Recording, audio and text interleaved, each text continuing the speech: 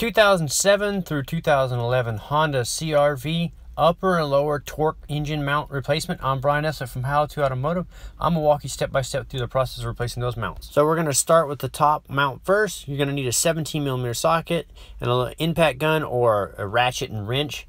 I'm going to use my Milwaukee mid-torque here to make quick work of this. So you go ahead and remove this bolt here and the two bolts here and here for the mount. Having tools like this Milwaukee mid-torque impact wrench really makes a big difference.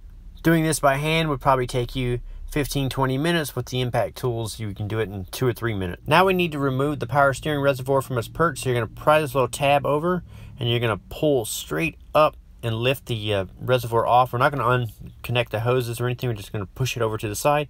Then we're going to remove two bolts down here, the 10mm here and here. And then we're just going to push the bracket to the side like this. Now we can take the mount here and pull it out of the car. That gives us plenty of clearance to remove it. Now we're ready to install the new mount. With the little hump right here, it goes upwards. So you're going to put it in just like this with that little hump pointing facing upwards.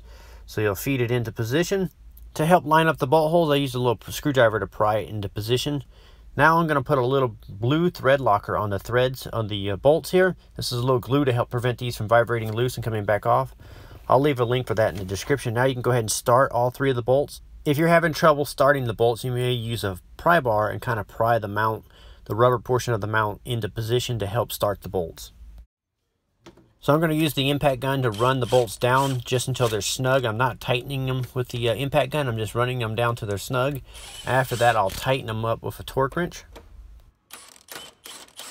Now with a torque wrench, you can go ahead and torque all three of the bolts down to 54 foot-pounds. Also, when you're torquing the bolts down, you don't want to jerk the torque wrench. You want to ease the pressure on, and that gives you an accurate torque. Now you can go ahead and position the bracket that held the reservoir back into place and start the two 10mm bolts. A little tip for when you're starting the bolts is to put a piece of paper in the socket and then put the bolt in there, and that way it'll hold it into position while you feed it down into place and start the bolts.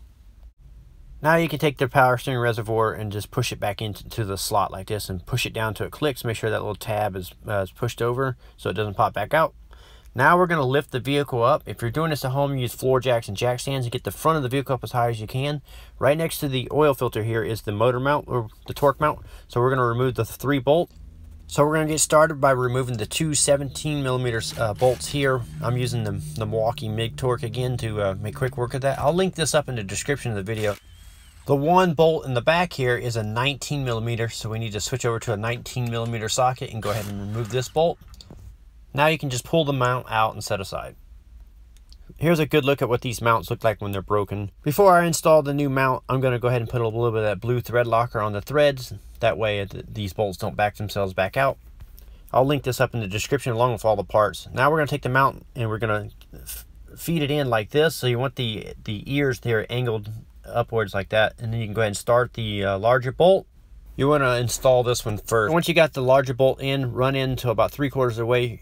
Now we can start the two front ones here. If you notice, the mount doesn't line up, so you're going to take a pry bar and pry the mount engine and rock it into position. Then you can go ahead and start the two bolts. Then you can torque these down to 54 foot-pounds, and then the larger bolt back here, you're going to torque it down to 69 foot-pounds. So I will put links in the description of the video for the parts and the tools that I use to repair this vehicle. That way, if you need to pick any of these up, they're there for you. I'm Brian Essa from How to Automotive. I'd like to thank you guys for watching my videos. Encourage you to subscribe. Invite you to head over to the howtoautomotive.com website for more valuable videos like this. And I'd like to thank you again for watching.